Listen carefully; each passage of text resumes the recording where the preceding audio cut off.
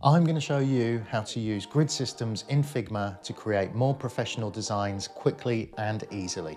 We'll also look at adding those grid styles to your Figma design system so you have global, reusable components across all your designs. Let's get started. So what is a layout grid? This is a good question. Think of the page you're designing for split into columns. Those columns guide where the elements of your design will sit. Because all the columns are spaced equally, this allows you to create uniform designs every time. You know exactly where the elements of your design should go.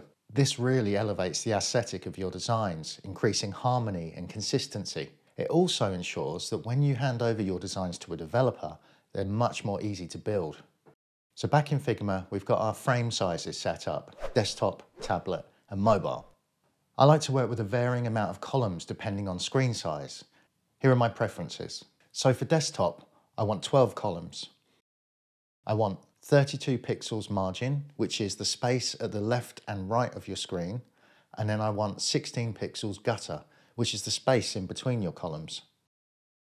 For tablet, I want 8 columns with 16 pixel margin and 8 pixel gutter. And finally, for mobile, because it's a smaller screen size, we only want 4 columns with 16 pixel margin and 8 pixel gutter. So let's set up our first grid layout. If we select our desktop frame, slide over to the plus icon here next to layout grids, click that, and where it says grid, hit this icon and change it to columns. Now we know what properties we want to input, so I'll put 12 columns in here. You can leave the type as stretch. That means that the columns will resize automatically depending on screen size. You can leave the width as auto, and we set margin to 32 pixels and gutter to 16. And that's your desktop grid set up. If we resize the screen here, you can see that the columns and the margins and the gutters all resize accordingly. So let's do the same now for the tablet and the mobile versions. We've already got our properties, so we'll just input those the same way as we did before. So you've got all 3 of your responsive layout grids set up. To test how effective they are, let's bring in those components we were playing with before. So if I drag my navbar into this desktop frame, resize it, I can see that that fits perfectly now. I'll do the same with the hero banner. So I don't want this to span the entire width of the page. So I will choose 10 columns and stick that here. So we've got 4 cards, and there's a little bit of maths we're going to do here. We've got 4 cards and we've got 12 columns. We need to figure out how wide each card has to be to fit uniformly across the columns.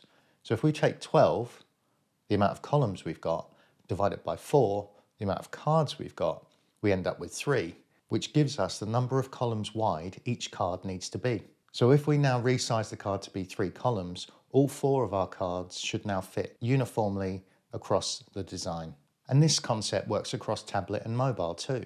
To maintain legibility, sometimes you may have to stack elements. For example, on this tablet view, all 4 cards probably would fit into one row, but they'd be very squashed. So what we can do is stack them 2 by 2, like so.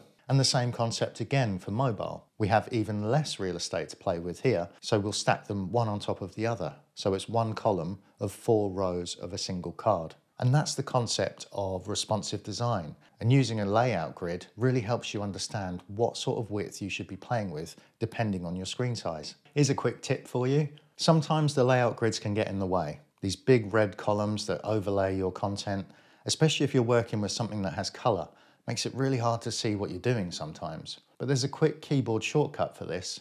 If you press Shift-G, it will just turn off the layer grids, but they're not deleted, so you can hit Shift-G again to turn them back on. This is a great way to flick between designing and actually assessing what you're working on.